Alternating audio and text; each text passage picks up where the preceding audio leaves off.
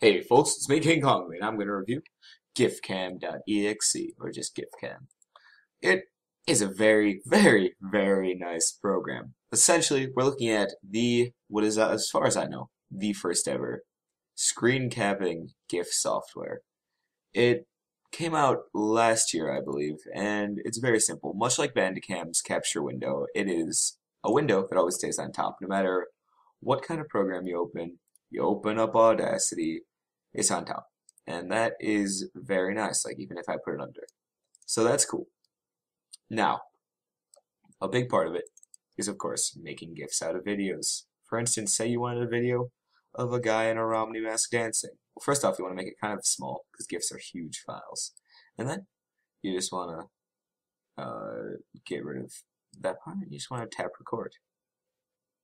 Oh yeah. Good job. So you just made yourself a very short little GIF, and you can edit it. Say I only wanted the part where he started hugging the stormtrooper. I can delete from this frame to the start. I could have done to the end, so then it would just be this. And you've got yourself a nice little GIF here that is pretty neat. We can preview it and see what it looks like.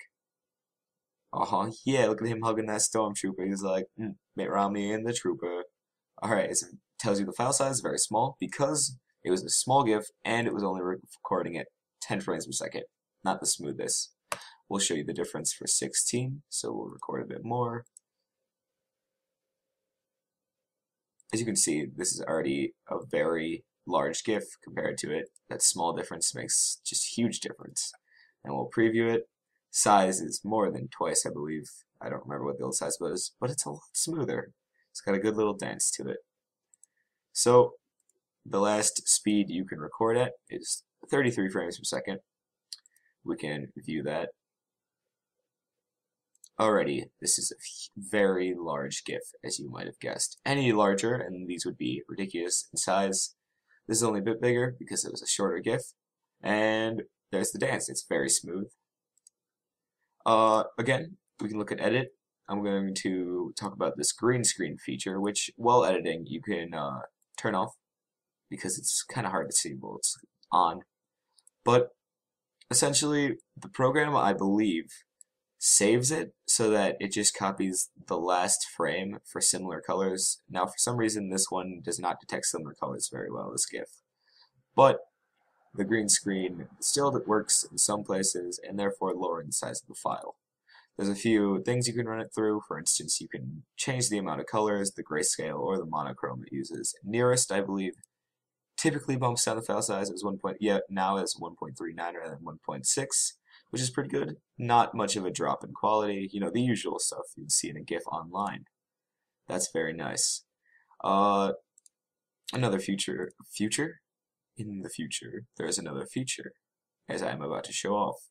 You can do full screen, which I've never tried. I don't even know if that works. No, okay, apparently it does, but it's ridiculous because file this big. Hang on, let's just try this. Let's just wave the mouse around. Do. Alright, stop. This is gonna be a huge file if full screen works. Yeah. It took like a solid 30 seconds to process. You can see it's nowhere as high fidelity. It's kind of flashing because it's huge. But I mean, it works if you, for some reason, wanted to make a GIF of your entire screen. I guess you could.